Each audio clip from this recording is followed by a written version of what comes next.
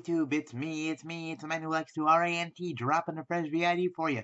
And I'm back because in between this video and my last one, my tower on my computer decided it didn't want to work anymore, so it took some time to replace it. But I have a new one now, and we're ready to go, and I'm excited because Sunday is Survivor Series, and this card over the last few weeks has gone from something that makes me think, meh, this was really kind of passable, to you know what?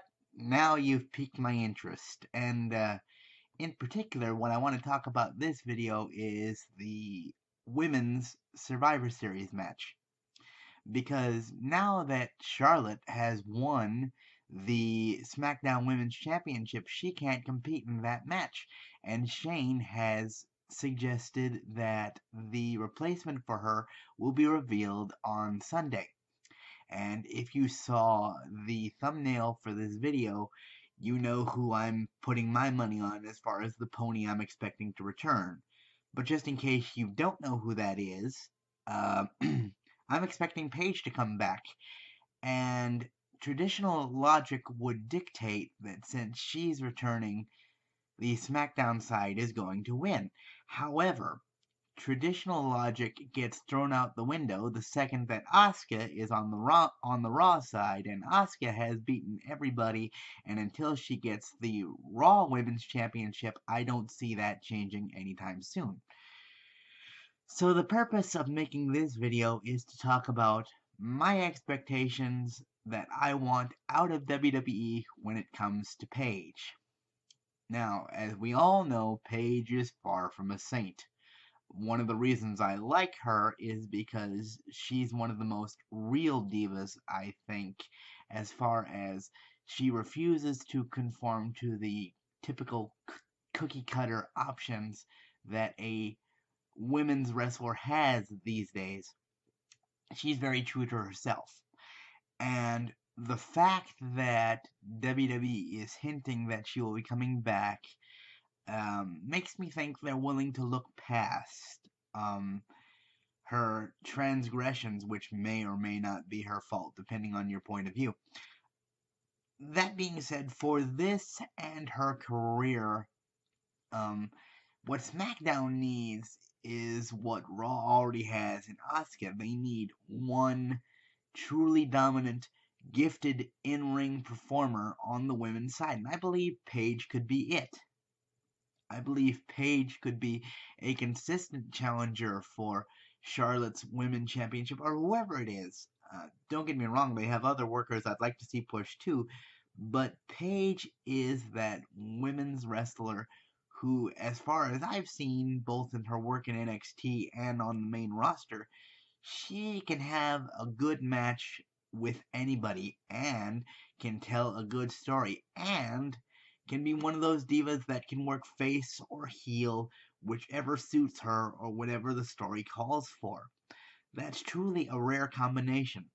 And so I don't care if she's on the losing side at Survivor Series. I do care that she be placed, and she doesn't have to instantly be inserted into the main event picture. Don't get me wrong. If WWE wants her to work herself back up and earn that prominent spot in the SmackDown women's division, by all means, go ahead and do so. What I don't want to see is Emma levels of jobbing. I know she's a Raw person. Most of the people I'm going to suggest are Raw persons. I don't want to see Alicia Fox level of losing for this person because regardless of what you think about Paige's past, she is too good to simply job out the rest of her contract. And now that the biggest source of her problems in her boyfriend, fiance, whatever the heck he is, Del Rio is over in Global Force Wrestling and away from the WWE umbrella, that's a lot of stress that she doesn't need to worry about. Which is why they drafted her and Del Rio to separate brands in the Superstar Shakeup when that happens.